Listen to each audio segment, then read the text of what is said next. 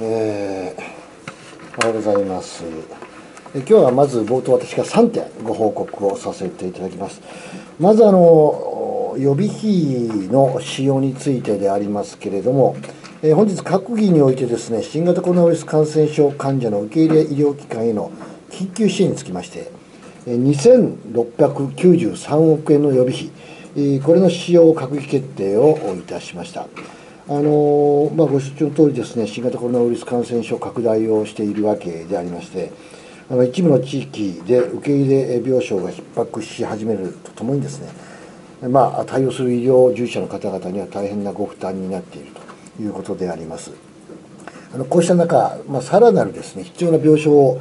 確保をしていかなきゃなりませんし、受け入れ従事者の方々も確保しなきゃならないということでございまして、今年度内、緊急的な措置、今年度内です、緊急的な措置といたしまして、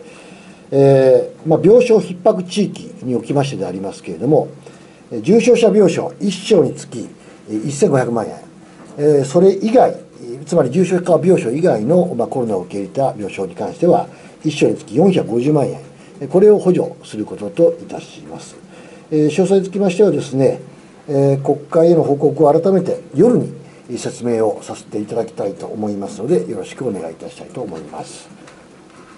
パッケージとして他にもいろいろとありますので、夜にご説明させていただきます。それから続きまして、静かな年末年始についてでありますけれども、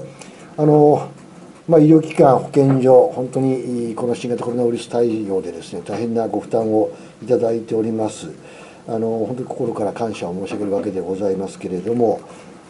これまでの分科会の中でですね、静かな年末年始を迎えていただくようにというお願いをさせてきていただいております。ポイントは2つでございまして、1つは飲食は家族、いつもの仲間ということです。それから規制は慎重に検討をお願いをいたしたいということでございまして、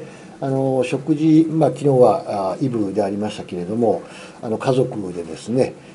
少人数で、なるべく少人数で、静かな年末年始をお迎えをいただきたいということ、こ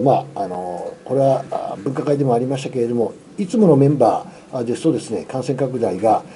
新たな方々と、同じ、たとえ人数であったとしてもですね、新たな方々と、広がっていくよりかはですね、感染というのは一定程度抑えられるというような、そういう報告がございましたが、そのような話の中でですね、いつもの仲間と少人数で短時間で、お願いをいたしたいということでございます。規制に関しましてもですね、延期も含めて分散してお願いをいたしたいということを改めて、お願いをさせていただきたいと思います。続きまして、有効求人倍率でございます。11月の有効求人倍率、前月よりも 0.02 ポイント上昇いたしまして、1.06 倍となりました。これ、正規の有効求人倍率も上がっております。さらにはですね、完全失業率は 0.2 ポイント低下して、2.9% となりました。